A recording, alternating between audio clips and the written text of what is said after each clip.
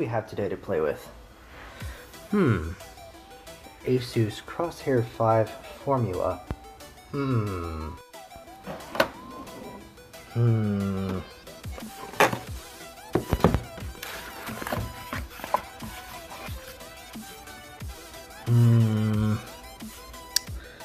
Yeah, I think a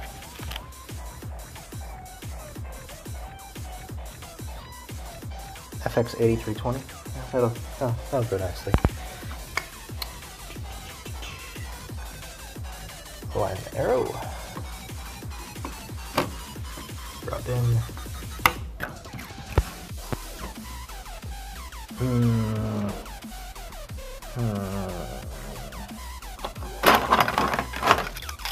That'll do.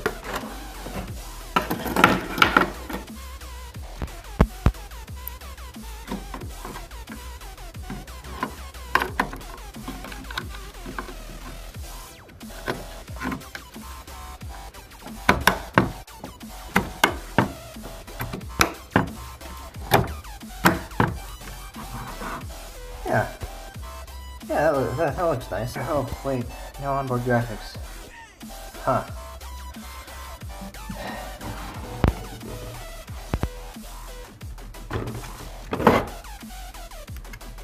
Yeah.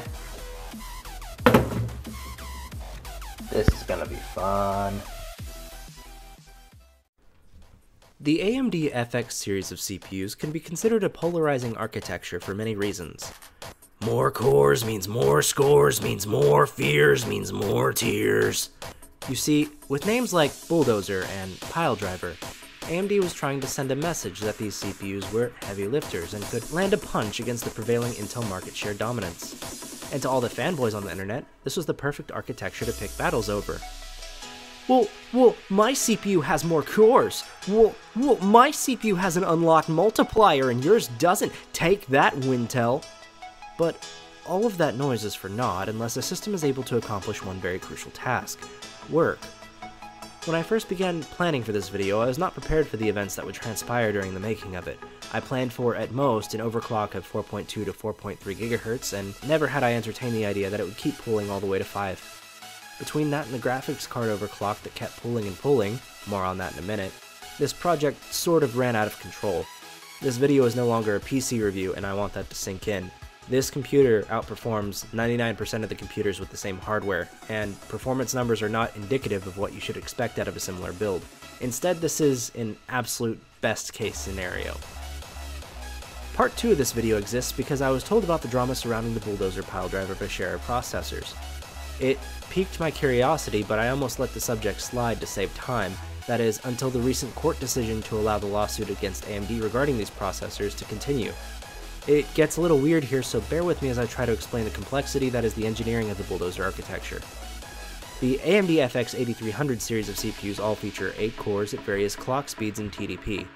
On paper, this looks appealing to the offering that is the Intel Core i7 of the time, since the top-tier K-series unlocked CPUs from Intel featured 4 cores with hyperthreading technology, making for 8 virtual CPU cores instead of 8 physical ones. Theoretically, this should make the AMD offering a much better value, especially since the K-series unlocked Intel i7s, the only ones able to overclock without changing base clocks, were far more expensive than the AMD counterparts. Core count and base clocks aren't everything that make a processor perform well though, and what consumers and enthusiasts did not take into account was the IPC, instructions per cycle, or rather, how much work can be done in 1 Hz of operation, and architectural limits. The latter would be even more confusing as time went on after launch, as a lawsuit was filed against AMD for their marketing wording, stating that AMD was not selling true 8-core processors, rather they were a quasi-quad-core processor with an additional compute unit attached. Confusing? I know. To save on headache, I'll read part of the article detailing what exactly the suit is saying. Quote, "At the heart of the matter is the design of the Bulldozer microarchitecture. AMD groups Bulldozer cores into pairs, and each pair is called a module. So for example, an 8-core processor has 4 modules. Within each module, alongside 2 x86 cores, is a single branch prediction engine, a single instruction fetch and decode stage, a single floating point math unit, a single cache controller, a single 64 KB level 1 instruction cache, a single microcode ROM, and a single 2 MB level 2 cache. In other words, in each module, the cores share a lot of plumbing to fetch, decode, and execute software instructions. Individually, the cores have their own integer math unit, load storage engine, and other bits and pieces. Internally, you can see the 4 modules, the 4 sets of L2 caches, and the 4 sets of L3 caches. Let's give a little bit more detail about what's under the hood. As you can see, within a single module there are 2 cores next to each other and shared blocks of electronics between both. The branch prediction engine tries to guess which instructions the running thread will execute next, allowing it to fetch and decode program data early and optimize execution. There's also a single floating point math unit shared between the core twins. When processing integer calculations, each bulldozer module acts as a dual-core processor. And here's the interesting part. When crunching more complex math, each module only has 1 floating point unit, which suggests, theoretically, that each module drops down to single-core performance when crunching floating point values, although AMD insists that its design allows 2 threads access to the FPU at the same time, so the performance hit isn't at the end of the world. Since this article has been published, architectures have come and gone, yet people still see fit to debate the issue, so I decided out of pure curiosity to try and test that last line's hypothesis to see how well it would hold up, especially with an overclock of this magnitude. In theory, the faster the CPU is clocked, the more deficit you should be able to see between 2 cores swamping the same FPU, and a single core getting the FPU all to itself. I realize that this is not the most scientific of studies, in that it is a sample size of 1, which means take it with a grain of salt, but I'm already pretty sure of what the outcome should be. System specs. For the CPU, we have from the Vishera architecture the AMD FX-8320 8-core processor. Stock, this processor has a base clock of 3.5 GHz and a turbo up to 4. The clock speed was increased to a stable 5 GHz on all cores for these tests. The GPU is our trusty EVGA GTX 980 Ti with 6 GB of VRAM. This card performed magnificently in every test thrown at it, and once its quirks were found and ironed out, a 145 MHz overclock on the GPU core was achieved, and a staggering 650 MHz overclock on GPU memory was achieved. For RAM, we have a 4x4 GB kit of Corsair Dominator Platinum running at 1866 MHz with timing set at the manufacturer recommended 910-926 configuration. The motherboard is an Asus ROG Crosshair 5 formula, a motherboard lauded for its stability, easy to use yet feature-rich BIOS, and its numerous nice-to-have features such as the AI overclock tuner and individually enabled modules. The testing methodology this time around is slightly different. Between now and my last video, I have acquired a 1440p display, and this PC is powerful enough that benchmarks at this resolution are warranted. After testing at this resolution with all cores enabled, I went back and performed the same tests again with half the cores disabled, to test the validity of the FPU argument. I've been messing with frame time measurements, but I'm not trained well enough in it yet to start using those sort of figures in my videos, so that's just gonna have to be for a later time. On to the tests! First up out of our 8-core tests, we have the classic War Thunder that's been a staple of these videos. The Pacific Day benchmark managed to net an average frame per second figure of 201.1 and a minimal of 120.6, and at that frame rate there was no visible lag or stuttering. The Tank CPU benchmark was nice to watch, the average FPS hitting a respectable 66.7, with the minimal figure being 55.5. Unfortunately, these figures are still below 60, so even with VSync on, there's a chance that the person playing Ground Forces in this game might notice a stutter here and there when playing on this specific system. Testing at 1080p in the CPU tests netted no difference within margins of error, so these runs will be disregarded. Car Mechanic Simulator 2015 shows just how GPU bound it is by posting an average frame rate in the 200s, a low of 121, and the peak figure was seen to be around 425 at 1440p. This machine is more than capable of handling this game. The most modern game tested in our lineup today is Forza Horizon 4. This game is definitely more GPU bound on this build than anything, so the tests at both resolutions can be used. At 1440p, the built-in benchmark, which was so very nice of them to include in the game, thank you Microsoft, scored an average of 71 frames per second, and it was a very smooth experience. The fact that it can handle above 60 frames in 2K resolution is a display of just how powerful the 980 Ti is for a 2015 card. The 2015 King of 4K is still a contender in the ring for sure. Moving on to 1080p, the average frame rate was 10 higher at 81 frames per second. High values were over 100, and that's really impressive for this game. I have a friend who has the same video card in his rig as I have, only with an i7 8700K for his CPU, so I had him run the benchmark as a comparison to see just how much the graphics overclocking had netted me in performance.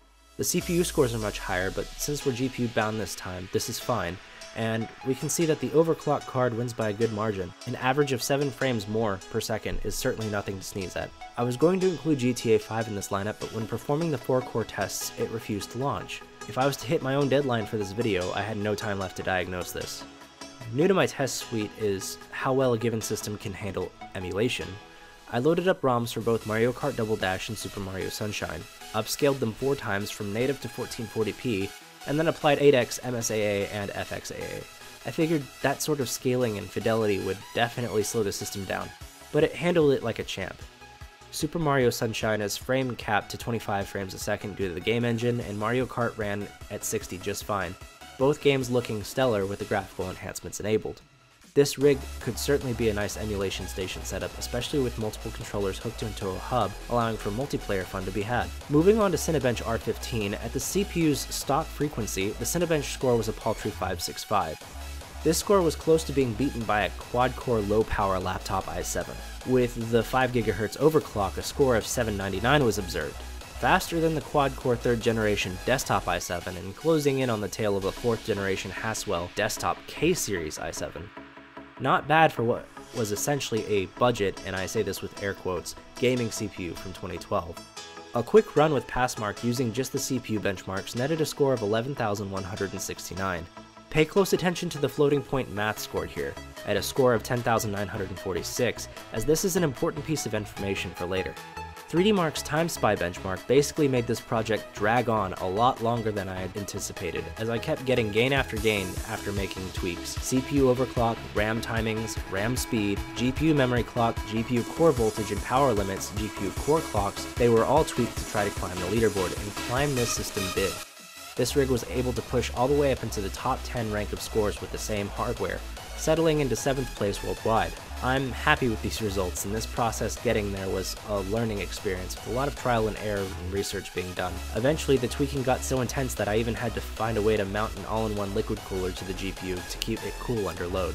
While these numbers are fresh on your mind, I'll move straight into the quad-core tests. Only a few tests were run in this category, as they displayed perfectly the sort of gains and losses one would see at half the cores on the FX platform. In my list of benchmarks, War Thunder is king of the single-core score and really didn't disappoint. Average frames per second in the Pacific Day benchmark was 187.2 with a minimal score of 101.3.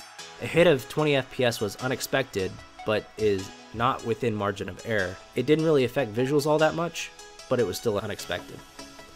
Tank CPU benchmark is up next, and average frames per second hit 62 with a minimal of 52.3, indicating that when GPU loads aren't factored in, the single-core nature of War Thunder means that you see very little difference between 4 and 8 cores. Forza Horizon 4, however, is a different story. This game is a very different beast under the hood from War Thunder. Being a DX12 title with proper multi-core support, performance hits were seen across the board with 4 cores disabled. Average FPS sat around 52 with increased stutter counted by the benchmark tool. Time Spy also took a decent hit in performance with a score of 4422, more than 1,000 points lost in comparison to the record run that was made with 8 cores. Cinebench R15 shows just how much work is done when all 8 cores are firing strong, as at 4 cores a score of 400 was seen. This score falls in line with the Core 2 Extreme QX9650 when overclocked to 3.8 GHz. Think about that for a second. The quad-core score, with an extreme overclock, is trading blows with a CPU 5 years its senior. This only highlights that the strength of the AMD FX CPUs are in core counts and clock speeds. Without that, the IPC of the Intel chips just walk all over them. The final benchmark I'm going to show you is the quad-core Passmark benchmark. A net score of 6826 was recorded. Remember whenever I said to pay attention to the floating point value earlier? Take a look at the quad-core score. With a floating point score of 5183, this puts the final nail in the coffin of the idea that the shared FPUs are the choking points of these CPUs. Not only did AMD include workarounds for this issue before the CPUs were even released, but Microsoft also introduced a patch in Windows 7 shortly after the release of the FX lineup so that Windows Task Scheduler wouldn't inadvertently sabotage FX performance. Between these points and the fact that absolutely no single-core gains were seen at all from disabling the second core in each package, the FPU controversy is looking a little weak. The FX lineup is in a position to age gracefully on the gaming side of computing. Performance was not all that stellar when they launched, and single-core performance is still something of a disappointment, but more games are being written with multi-core enhancement since the release of the X12, and I do believe that this platform still has a few years left in it before it hits obsolete status. It's certainly a good enough platform to be my main gaming rig until either my Xeon workstation is back up and running, or until the release of Zen 2 later this year by AMD. With its low entry cost and high relative performance, I can recommend this platform to beginner gamers and budget builders. 8320s can be had on eBay for $50, and AM3 motherboards can be had for less than that, making it a great value for someone who wants around the same performance as a new Ryzen 3 2200G, with whom the 8320 trades blows with when not overclocked, but can't afford the ridiculous prices of DDR4 and a new, more modern motherboard. Stay tuned for my next video as I put this CPU through its paces even harder, as I have a surprise GPU upgrade coming shortly, and it is quite the beast. This is the Dork Equine signing out. Have a nice day.